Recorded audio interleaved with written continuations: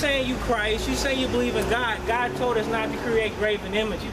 So everything that you said, you ain't Christ, so I don't believe it. So I'm showing you how Christ kept the commandments. You just created a graven image, something that Christ wouldn't do because Christ never sinned. Exactly. That's right. At first I wasn't no sin. Christ never sinned from birth until he died.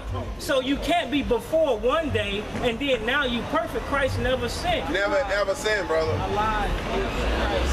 Read verse 1. This, if you don't repent, this what will befall you, brother.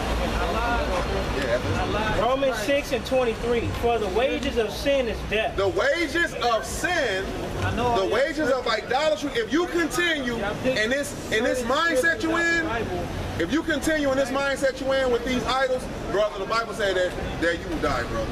The wages of sin is death.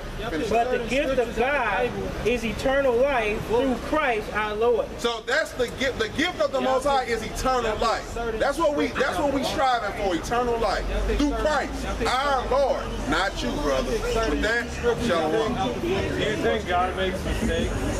What? Do you think God makes mistakes? Never. Why do you wear your glasses then? What do you mean? He made you that way. Why are you trying to correct him? I'm gonna say this: the God don't sin, brother. The God don't make. About sinning, I said The Most High, the Most High does not make mistakes. All right. But then why are you trying to correct one of his mistakes? We teaching the 12 tribes of Israel. Right. People on this side, right the blacks, Hispanics, Native American Indians, and all those of Hispanic descent.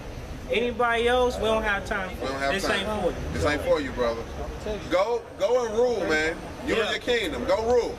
But we gonna deal with our people, those that want to hurt. That's it. Yeah. Shalom. Shalom. You said it helps you grow?